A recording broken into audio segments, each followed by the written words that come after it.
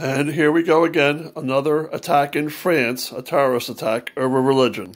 Sees tonight the horrific terror attack at a church in Nice, France. The president of France tonight saying we are under attack. ABC's Maggie Rulli is there for us. Tonight, France on its highest terror alert level after a deadly rampage inside a church.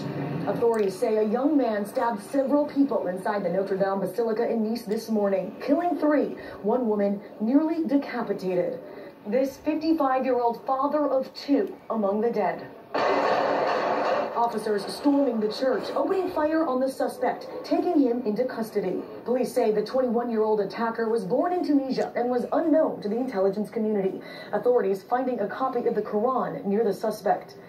Tonight, French President Emmanuel Macron deploying an additional 4,000 soldiers to schools and places of worship, saying the country is under attack. France fighting a surge in terror attacks in recent weeks.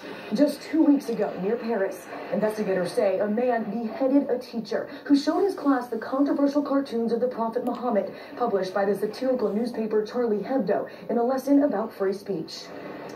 And Macron is doubling down tonight, calling today's attack an Islamist terror attack, the 3rd here in France in just the last 2 months. Tonight, this country is bracing for even more violence. But David, many Muslim nations have come forward today, including Egypt and Turkey, condemning this horrible attack.